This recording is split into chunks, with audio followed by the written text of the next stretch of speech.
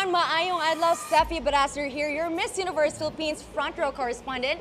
And now we are live to continue the announcement of our front row by Miss Universe Philippines special awardees. Yay! And special award where we make you, our dear netizens, part of our pre-coronation activities. So, Netizens' Choice Best Arrival Look. So right now we have Sir Sam and Sir RS. Can you tell us more about what this Best Arrival Look is all about? Well, actually, this Best Arrival Look, we made it a point that the first impression, when you see the girl from head to toe, whether it's outfit, makeup, hair, aura, charm, personality, whatever it may be, chosen by MUPH, of course, chosen by the press, chosen by Front Row, and of course, we gave the netizens a chance to do their own voting as well. That's right, so netizens vote to. So yesterday during the press con of Miss Universe Philippines, we had 3 winners, right? From Front Row. Yes. Maybe we can acknowledge those 3 winners from yesterday. You know, I'd be delighted to call on stage or to call on with us the Press Choice Best Arrival Look. So this was chosen by the press. Of course, Pasay Celeste Cortesi. Yes. Miss Pasay. Wow. Beautiful, Miss Pasay. Congratulations again, Miss Pasay. Congratulations again. And our next winner from yesterday.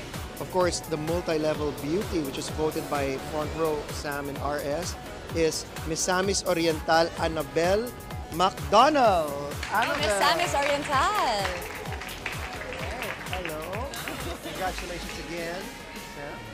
And now, of course, not the last, but you know, she's the 3rd winner, the Catwalk Queen, which was determined by MUPH Board of Directors. Went to Makati's Michelle Marquez D. Oh, Miss Makati. Yes. Hey, congratulations, girls. But of course, we have one more, di ba? Yeah, I know. We promised 4. Now we just have 3 beautiful ladies here. We had a hard time kasi Steffi, Sam, because we had to count the reactions, we had comments and everything. So, you know guys, we promised 1 winner for the Netizens' Choice Best Arrival Look. But Steffi, we have not 1 but 2 winners. Wow! Not just 1 but 2 winners. Who will both win. Wow, grabe no. Ang bait ng Front Row. Dalawa talaga. 30,000 each and both winning 1-year supply of Lux products of their choices. So, to win 30,000 cash and 1-year supply of Lux Slim and Lux Immune Plus, our Netizens' Choice Front Row Best in Arrival Look is... So, sino yung dalawa? I'm very excited to know. And for sure, our netizens are excited to know. Well, first is Miss Taguig. Miss Taguig! Well, congratulations. Congratulations, Miss Taguig. But since it's a tie, it's so hard for you to wear it because it's a tie, so I just maybe hold on. For picture muna. Picture muna. And she's there. Best Arrival Look. Yes, she's one of the... By Netizens' Choice. Grabe. So, 11,000 hearts and thumbs up yan from our netizens. Woo! Woo! Grabe, grabe. So, as of 2 p.m., our cut-off yan. Ilan na? 11,000? Oh, 11,000. Total reactions. Total, okay. 11,000 total reactions. You know, kasi Steffi, as we speak, they're counting it. That's why we need to be coached kung alin talaga yung Yes. Ilan talaga yun. You know, guys. So, sino yung next winner natin? Who's your guess? It's a tie, you know, ang katay ni Taguig. Sino yun? None other than Victoria's City. Victoria's City! Wow! 2 winners! So each of them is going to receive 30,000 and a 1-year supply of Lux Slim and Lux Immune Plus. And you know what's nice trivia about this, Steffi? They're actually roommates. Oh! They're roommates talaga, so they're both winners. I hope you don't mind if we just made 1 because we thought 1 winner. So maybe just like this, okay lang ba yan? Of course. You share the glory. There you go. Let's have a photo. And of course, we need the 3 winners as well from yesterday. So, kasali yung 3 winners from yesterday.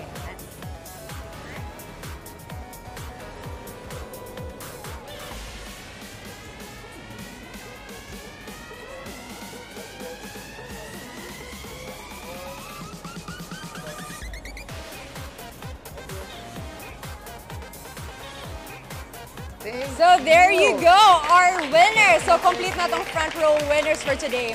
So, yes. Thank you so much. Thank you. Although the mechanics only mention hearts and thumbs up, but we cannot overlook yung mga reactions, yung mga wow reactions. So, yung front row, ang bait nila talaga. So, they included it as well. So, kaya nag-tie. And you know what, Steffi, what's exciting here is we have 4 winners during the press presentation pa lang. But we promised the girls that we will be having on the coronation night on April 30, we will be having Front Row's Choice Award, which will be determined by the Front Row distributors and members. And that lucky woman, lady, beautiful lady, will be winning 100,000 pesos cash. Wow! Ang bait talaga ng front row, no? Another set of winner and is going to receive 100,000 cash. Yes. So yan, April 30th, MOA Arena, guys. So keep on cheering on your beautiful candidates right here. Yes. So basta na ba kayo with that announcement? Yes. Get your tickets na, guys. Get your ticket before it's too late. So maybe all of us girls and the owners of Front Row, can we all say we love Front Row? Yes, ready. 1, 2, 3, go! We love Front Row! Yes, with the energy. So yes, thank you everyone. So keep on watching and keep on supporting all your candidates. Bye. Bye, guys.